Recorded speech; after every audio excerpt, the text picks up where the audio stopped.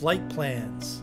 So how are you going to enter a flight plan? We come over, press the flight plan button. We see this page come up, this big page. It's empty right now. What we do is we come down, push the front of this FMS knob. We see this line highlighted, and then we're going to enter our points that we want to travel through in chronological order, starting from where we're at. So in this example, I'm going to pretend like I'm actually on the ground at I-17, which is Piqua Hartzell Field.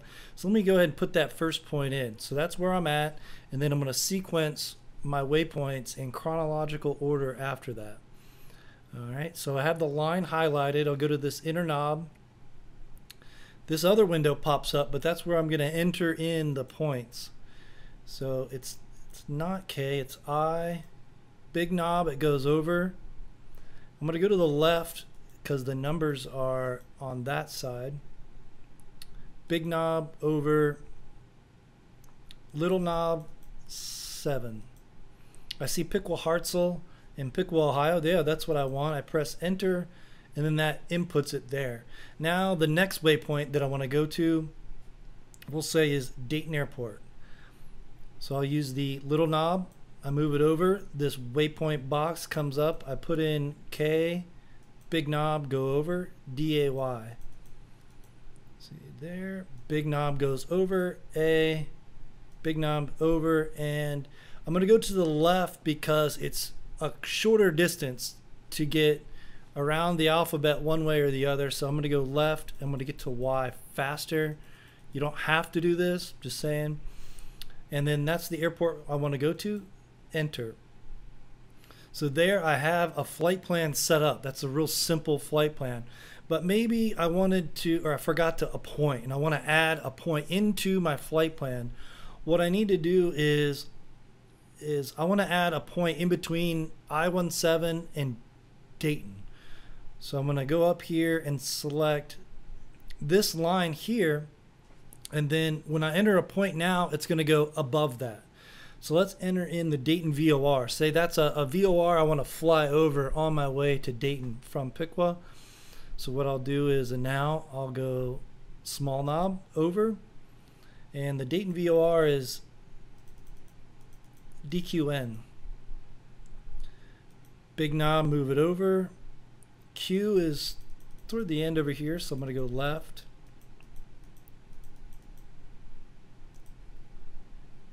Big knob comes over,